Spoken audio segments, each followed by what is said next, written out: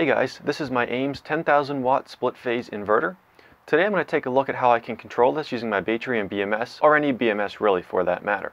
Now Batrium does support controlling a wide range of inverters out of the box, however that requires use of the CAN protocol, or controller area network. While many of these middle grade inverters do have an RJ45 communications port as you see here, they are typically proprietary or something like RS-232 and don't actually support the CAN protocol. Now there are two main reasons why I want to do this. I don't get a lot of sun during the winter. I'll be fortunate to see anywhere from 12 to 13 kilowatt hours on a bright and sunny day. And then when it snows and the panels are covered, I won't see anything for anywhere from several days to a week straight. I mostly stay on grid from mid-November until about February, switching back to the batteries when I can once they've recharged and there's power available to be used. This inverter consumes quite a bit of power while it sits here idling, so it doesn't really make a lot of sense to leave it running if there's no loads or anything like that being run. Now I know people are going to immediately jump in on this claim and say, oh, their high frequency inverter doesn't use much power, yada yada, but that's a whole separate discussion for another day. And the second reason is I want my Batrium BMS to be able to shut down this inverter without entering the critical state, tripping my shunt trip breakers, disabling chargers, and requiring me to come out here and manually reset it each time. The critical state should be reserved for just that, when a critical problem occurs that requires a complete system shutdown. Alright, so now I emailed AIMS technical support, and they very quickly provided me this pinout diagram of the RJ45 port on the front of the inverter, in addition to the protocol information, and I will leave a link to where you can find all that in the description of this video. But for the purposes of this video, we want to look at pin number 3, which is power on. And then we also have an option for pin number 7, which is the power save mode. I don't use the power save mode, but it is available if you would like to. So what we need to do is connect pins 3 to pin number 5. Pin number 5 is labeled SW2 BAT-V, which provides a system level battery voltage. So I picked up a standard Ethernet cable on Amazon. This is a category 6 twisted pair 24 gauge stranded conductor cable. And I have the pinout and color listing for a standard Ethernet patch cable. So the first thing I want to do is make sure that these colors match the cable that I ordered. So I know it's going to be difficult to see on the camera, but it does match. All the colors are there and they are in the correct order, which is great. So next I will cut off one of the ends because I only need the end that plugs into the inverter. So I now have 4 pair of wires exposed, and this little plastic center thing that you'll find on category 6 cables, you can just cut that off. Alright, so I got my little diagram here. I need pins number 3 and 5. So I need the green stripe and the blue stripe. So here I got green stripe, and here is the blue stripe. Alright, so there's 2 wires stripped. Now I don't want to assume these are the correct wires, because when you're buying cables like this, you never know how the company wired it and if the wires are actually in the correct pins. So what I'm going to do is plug this into the side. And with my multimeter, I should see battery level voltage on pin number 5. And pin number 5 is the blue stripe. So I've got the negative lead going up to the circuit breaker on the negative side.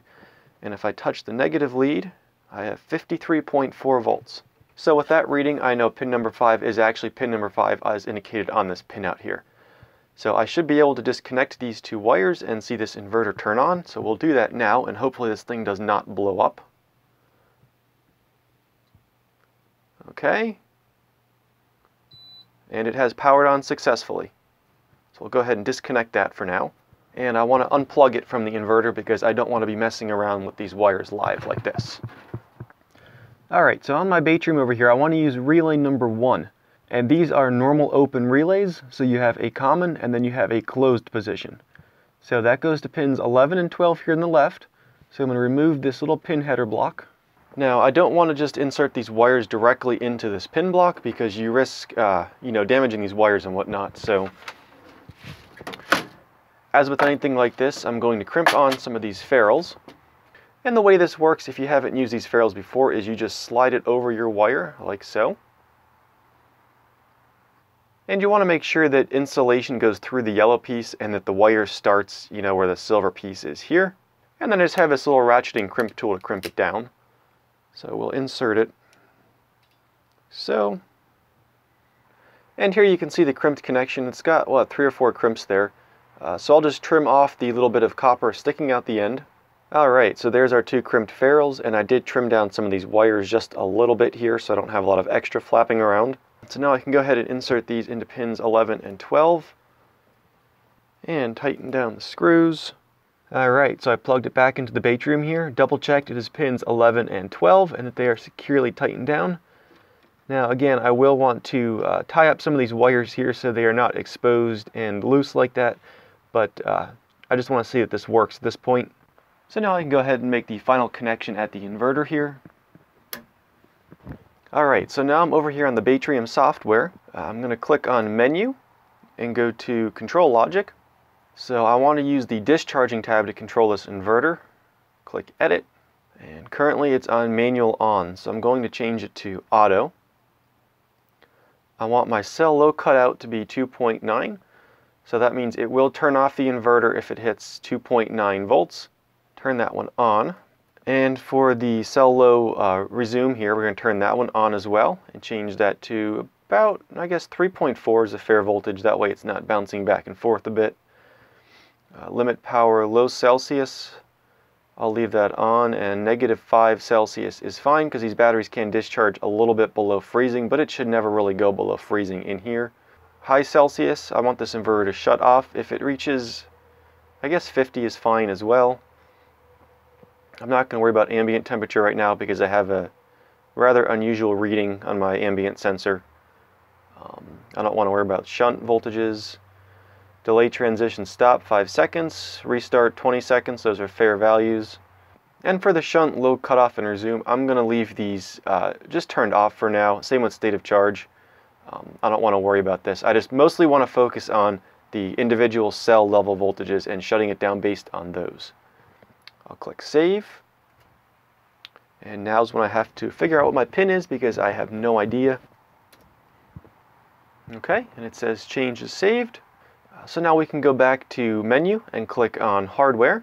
So I'm going to click the Expansion tab, click Edit, and make sure I have the Watchman 5 Plus expansion board selected since those are the two pieces of hardware I'm using. And I connected this inverter to relay 1, and I'm going to select discharging on since that is the state I just configured. And as soon as I click Save, I should see the status light up and the inverter turn on. We'll see how this works here. Alright, and I heard the relay click almost immediately after clicking Save, and you can see the inverter has started up successfully. So now the idea is the BMS will control this inverter when it turns on and when it turns off.